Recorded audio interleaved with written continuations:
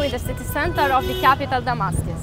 As you can see, the posters of the candidates for the parliamentary elections are spreading in the streets with the slogans and the promises to reform the 5-year war damages. Promises that carry new idioms like reconciliation and reconstruction, which have never been seen in the former elections.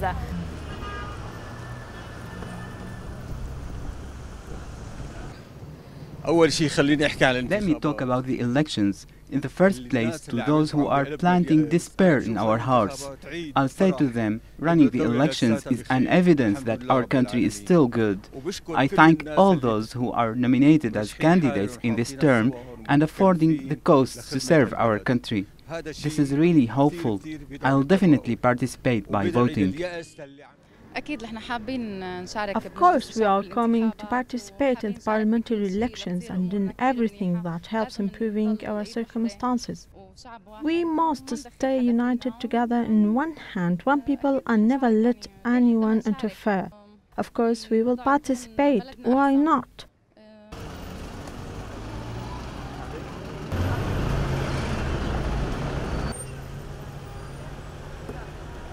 The wheel of the political solution seems to be going forward with the military achievements of the Syrian army.